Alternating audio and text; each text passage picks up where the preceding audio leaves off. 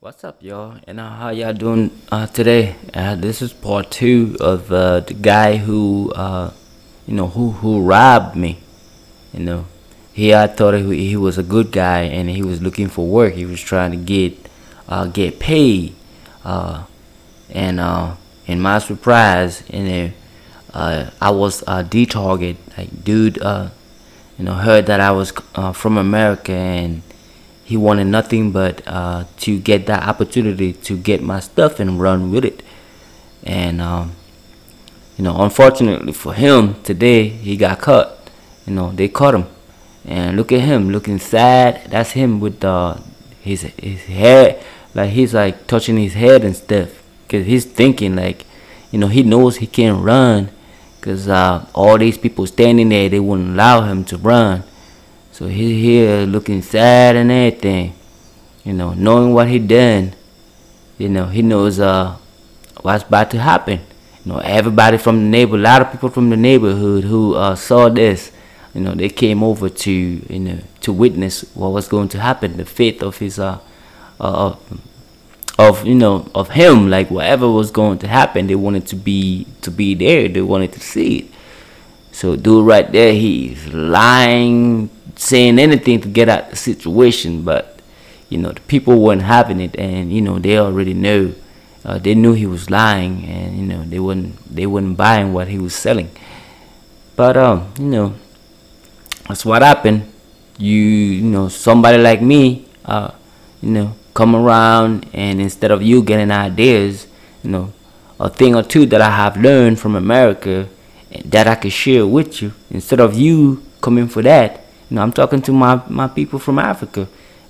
Why not, get ideas, from us coming from, from America, from Europe and all that, us from the diaspora. Why don't you focus why don't you focus more on getting ideas from us instead of trying to rob us, get little things that are not going to take you nowhere, and that you are going to be in trouble. You're always going to be running, always going to be looking over your shoulder for nothing. When ideas are not like ideas are not material. These are like, I tell you, you get it and you do it. It's ideas, and those are free. Those are for free. Instead of you doing that, you instead want to get material. You're trying to get things that are not going to do much but draw a target on your back. That's the chief of the neighborhood. He came out because they had called him, about the commotion, about the situation. So he came over to talk to him.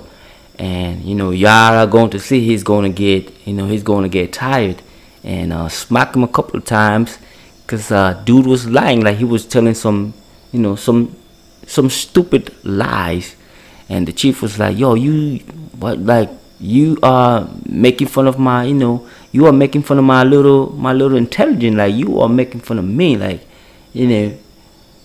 and he had to put his hands upside his head a couple of times, and y'all are going to see that. I caught it on camera. I caught it on camera because the chief was just like, yo, he kept asking him some simple question, but dude couldn't answer.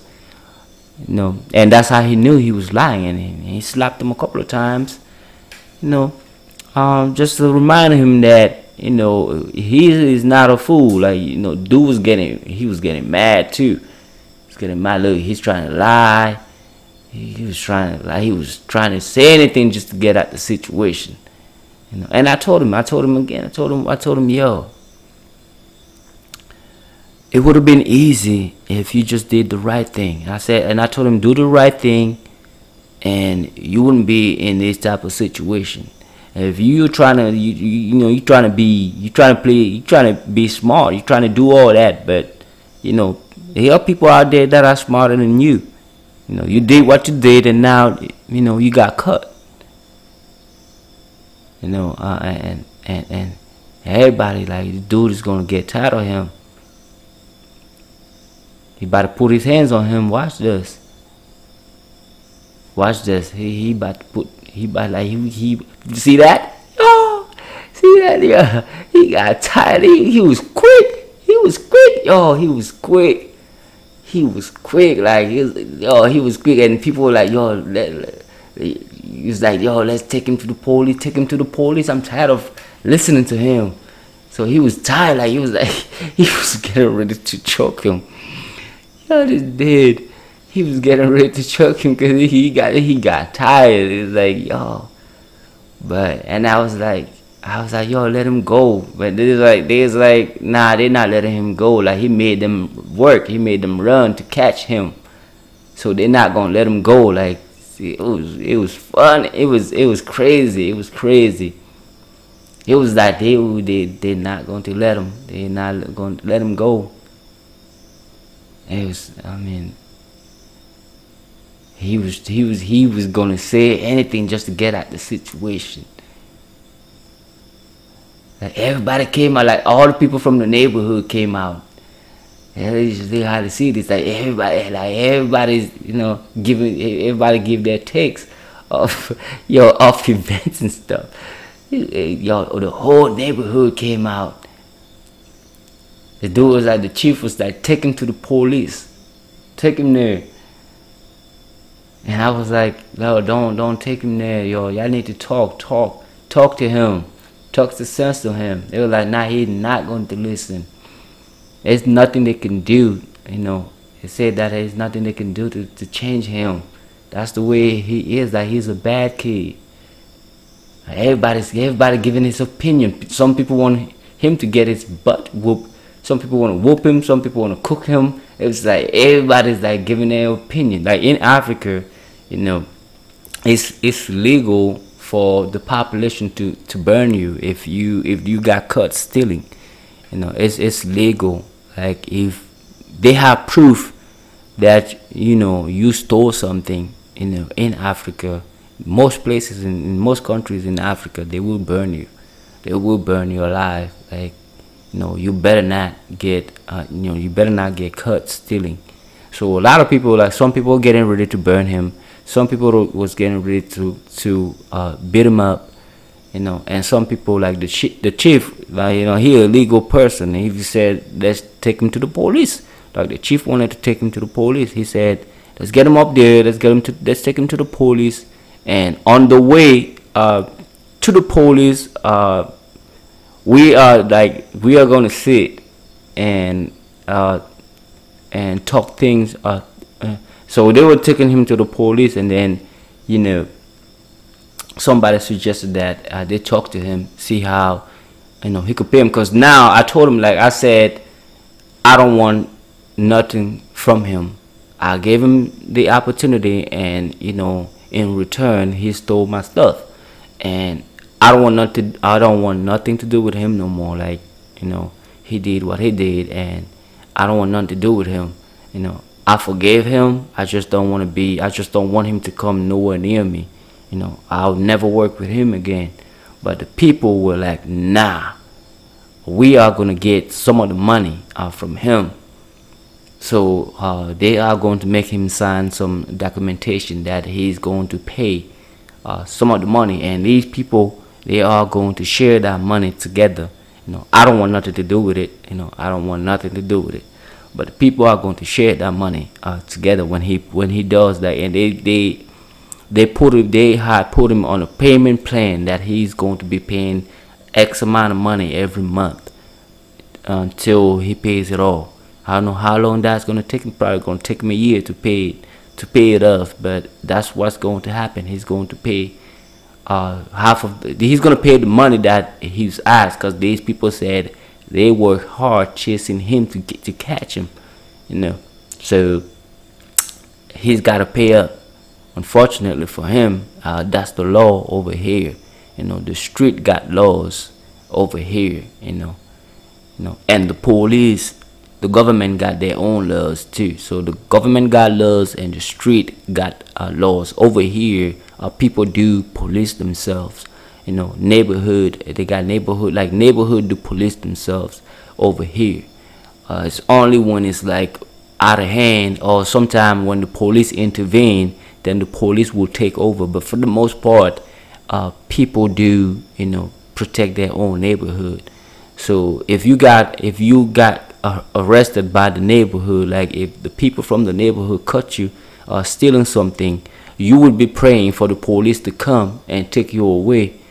Because if not, street justice is more painful than government justice. Street justice is you get beat up, you get burned, all that stuff. You get burned alive. So he was shaking, like he was really scared. He was really scared because he could have died. He could have died. If I came over and it was like, yo, this dude did me wrong, and I want you to cook him because I can't stand. I spent my money and I started crying. I was like, yo, he took X amount of money from me, and I lost X amount of money, and the time, the work, all that. If I got emotional, they would have cooked him.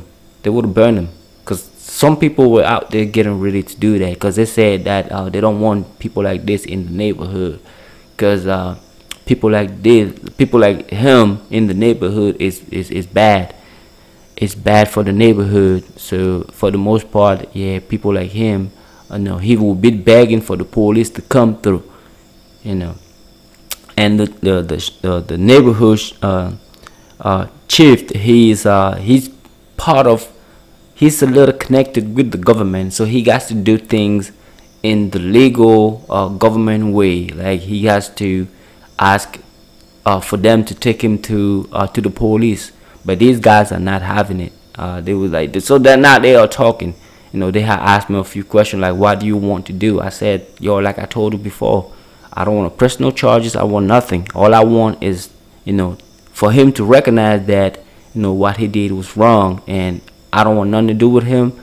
I don't want him to ever, I don't want me and him to ever cross paths, all that stuff. I was like, that's it. I don't want nothing else. All I want is just him to recognize that what he did was wrong, and I don't want nothing to do with him no more. So yeah, that's what happened. So they are talking. They want him to sign some documentation that he's going to be paying X amount of money every month, and he's going to do that. And if it's done, they are going to catch him again. And next time they do catch him, I don't want to be him, because next time he gets caught, he's going to be in a lot of hurts, and I don't think he wants that. Yo, I want y'all to help me. I really want you to help me build this chicken house. I'm telling you, this is the key of me blowing and becoming big. Yo, I swear to God, if y'all help me jumpstart my chicken business, I'm telling you, like, I'm going to be big. Like, I'm going to be good enough to help people out too. There's a lot of people out on.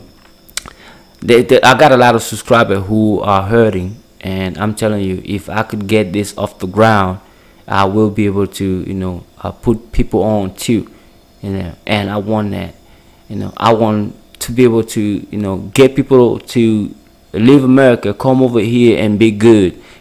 Once I get this thing going, once I get it going, I would have enough to, to host people, to encourage people to leave America, come over here and join me in working together. There's a lot of our people that are homeless and stuff like that who would use this opportunity when the time comes. So all I need you is to help me. I'm only asking for $1,500. I'm getting like 100 views per video that I post. So if everybody who watches this video donated $5, yo, only $5, we wouldn't be we'll be reaching the goal in no time. If every video that is watched, if everybody gave $1 on every video that I post, after 15 video, we will have reached the goal.